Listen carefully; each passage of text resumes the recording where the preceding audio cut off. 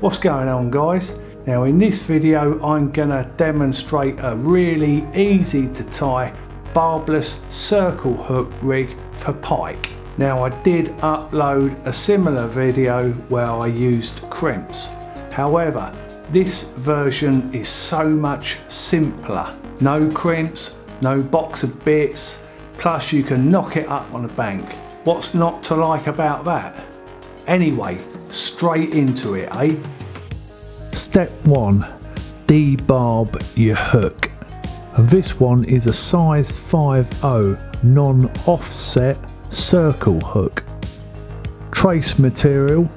I use this stuff as it knots so easily. Cut approximately 20 inches. Now bend over the end 2 inches and tie a figure-of-8 knot. Now repeat for the other end.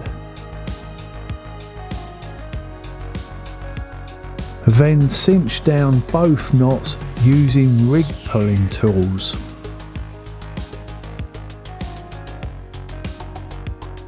Cut off both tag ends. On one loop, mount a size 8 rolling swivel, like so.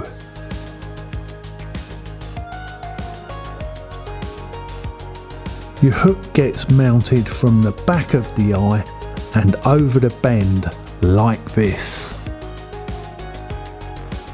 Now this would be wrong if this was a carp rig, but the point on a circle hook is angled in the same direction as the line exiting your hook now.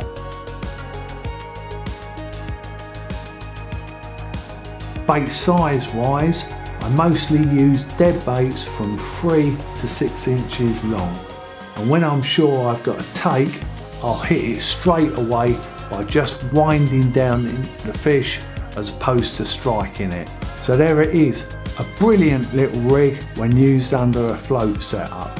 However, I don't use ledger setups, so can't comment on this rig's performance on one. So that's it. I hope you found this useful, and as for me, I hope I get to make a few more videos yet. I'll see you in the next one. Tight lines.